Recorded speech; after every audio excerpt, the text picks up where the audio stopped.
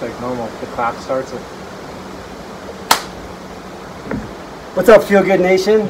I'm here with Dr. Donald. And I'm Dr. Ben, and today we're going to do Daily Feel Good Hikers Edition. We are in beautiful Idaho. We have Henry's Lake behind us. We're going to go over 2 exercises that you can do that are awesome to help increase mobility in your hips and at the same time get your glutes fired up, so that way we can avoid some knee pain when on the trail. Perfect. So again, we got the Mountain Man edition here. So today what we're going to do, 2 exercises. It's going to be groin rotations and it's going to be Glute Bridge March. So we're going to do that in back-to-back fashion. It's only 1 round, so it's 10 each side on the groin rotations, 10 each side on the Glute Bridge March. I'm going to get into the exercise and Dr. Ben here is going to walk us through it. Perfect. So first, sorry guys, sorry to cut you off. First, grab a mat, grab something. If you're on a hard surface, especially if you're on carpet, it's okay. Protect your knees. Perfect. So you're going to come here on your knee, extend one leg straight out. You're going to reach through and rotate up.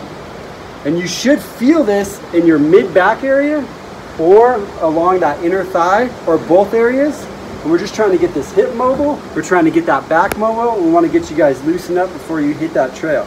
We're going to hit a total of 10 reps each side, and then we're going to switch. Awesome work. How you feeling there? Good. One more. So now we're going to hit the other side. Perfect. Same thing right here. You're going to reach your arm through as far as you can, coming up. Again, if you have any pain or discomfort with this, with bringing the arm all the way back, you can just go elbow.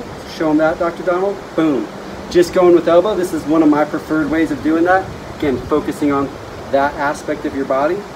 We're going to hit 10 of those, and then we're going to go into the Glute Bridge March to get the backside of you fired up. Perfect. So now this knee pad becomes a head pad. Let's go this angle.